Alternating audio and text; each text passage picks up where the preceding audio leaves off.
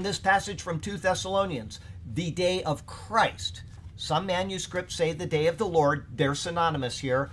Like I said, some people just either one of the manuscripts said Lord and they changed it to Christ, or one manuscript said Christ and somebody changed it to the Lord for their own purposes. A scribe made an error, whatever. But some of the original texts say Christ, some of them say Lord, but they're synonymous. It will not come until after the rapture of the church.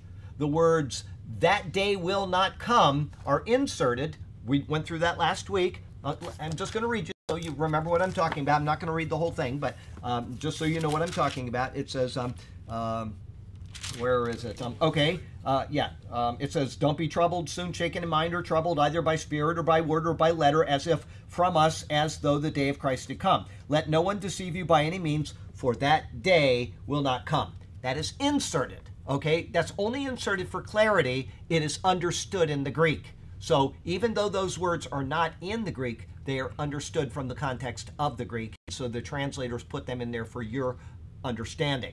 But they are correct. They are correctly supplied in 2 Thessalonians 2.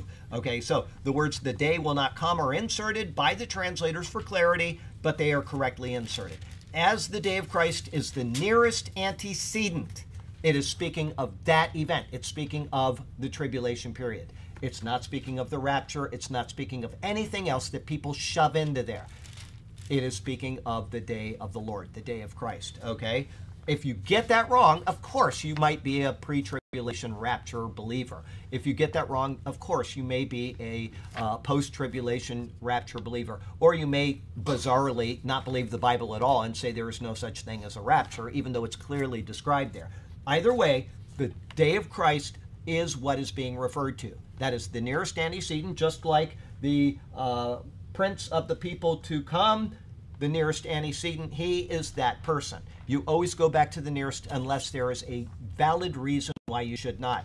And it's very rare in Scripture for something to jump over the nearest antecedent. As a matter of fact, a while ago, I had a question in one of the Joshua sermons, and I went to Sergio and I said, I just don't think that it's referring to this. And Sergio didn't want to agree with that because the rule of, and so I had to write around that because I'm not going to manipulate it. I just wanted his opinion on those words to see if he could come to that conclusion. And he said, I can't. And so I did not go with it. But it made sense from the context, but it was not the nearest antecedent. And so you know that when you're reading, the normal way that you speak is when you're speaking of two or more things, you will always refer to the last one, the nearest antecedent, okay? That's just the way it works. That's the way languages work. There are times when it's not speaking of the nearest person because it's so obvious that it doesn't have to. Okay, you know, Jacob had a son, blah, blah, blah, and then it says something that can only apply to Jacob. All right, then you would put Jacob there, even though it might be the nearest antecedent was a son or grandson. It can't be, and so it must be Jacob. But that is not the way that normal writings work unless it's just for obvious, sake. There you go. So the day of the Christ is the nearest antecedent. It would be against the rules of grammar and every bit of logic that is stated in the rest of the Bible to say we're going to go here instead of here, okay? But people do that. They do it all the time because they were told that the rapture is pre-tribulation. And so they will do anything to defend that the rest of their lives instead of just saying I was wrong. And, oh, what did I say? Pre-trib? Okay, mid-tribulation. They will hear that it's thank you. They'll hear that it's mid-tribulation, and then they will go and do everything possible, twisting Scripture to fit that for the rest of their lives. Incorrect, okay? But, okay, the day of Christ is the nearest antecedent. It is speaking of that event.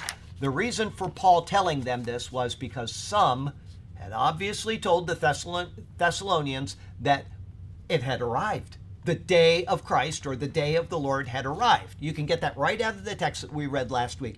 People were scared that the day of Christ had arrived. Now, what would be the problem with that based on what he had told them? They had missed the rapture. Right. Obviously. We missed it. You told us he was going to come before the day of Christ, but we're being told that the day of Christ had come. And that's why he said, don't let anybody ever tell you that, even if it's in a letter from us or anybody else. It is not correct.